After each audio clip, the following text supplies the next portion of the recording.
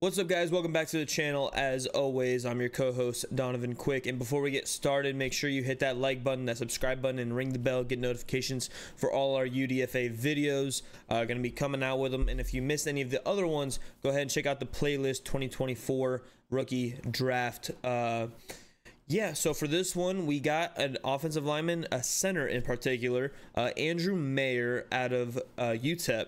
He stands 6'3", 295. He runs a 5.0 40, so he is a really technically sound center.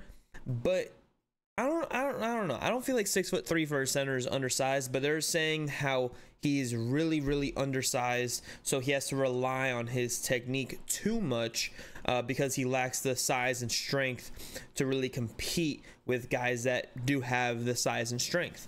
And personally, I think that's just a bunch of BS. I do think that, you know, the guy that we signed last year, I can't remember his name. He was like 6 foot tall. Now that is undersized. 6'3" is not undersized in my personal opinion. But I'm going through this, and honestly, I like what I see about him. He's a 5-year starter. For Utep, he started 31 games, and he is really good in the zone run scheme, which is what we run. So I foresee him, you know, if he can make an impact in camp, especially mini camp, get himself to the actual camp with all the other starters and all the other players on the team, and show this coaching staff something. I think that he has the potential to be a borderline roster guy, if not kind of be on the practice squad, which is okay.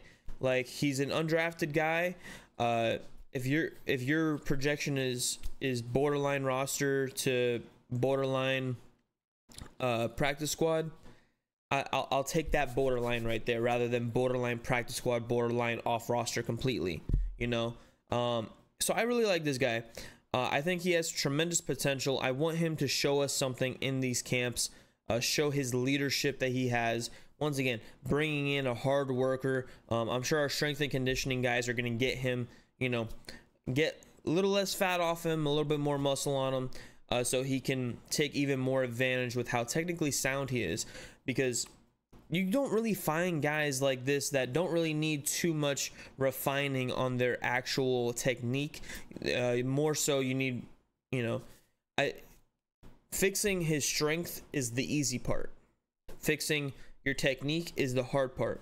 Now, 6'3", 295, I think we can work with that. I think he has the potential to be our backup center. I know Liam Michaelberg's technically our backup center, but he's probably going to be starting at either left or right guard come this year. So I want an actual backup center, because Liam is not a backup center. He is a guard. He is a pro guard.